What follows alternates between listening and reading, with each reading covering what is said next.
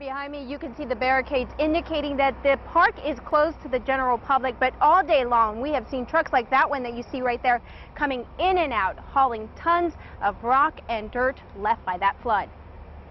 No, this is her first time. It needs to hurry up and open back up so we'll have somewhere to go. People from across the state stop to admire the view of Turner Falls from up high. Down closer, backhoe operators are working nonstop to dig out the swimming areas. If people can't come and swim, they don't want to come. So that's the biggest challenge. We caught up with Davis Mayer at Parks, wearing his work overalls, pitching in with the cleanup. There's still a lot of debris in the creeks.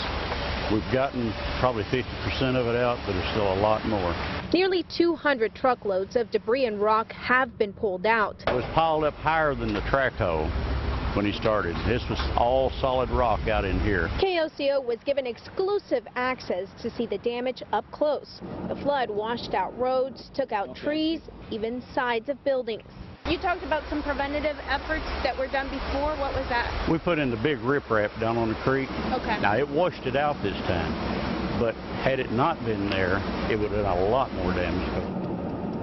And volunteers from as far as Texas have come in to help clean up debris. The mayor here tells me anyone who wants to come out and help pick up debris is sure welcome and needed. Live at Turner Falls, Patty Santos, KOCO 5 News.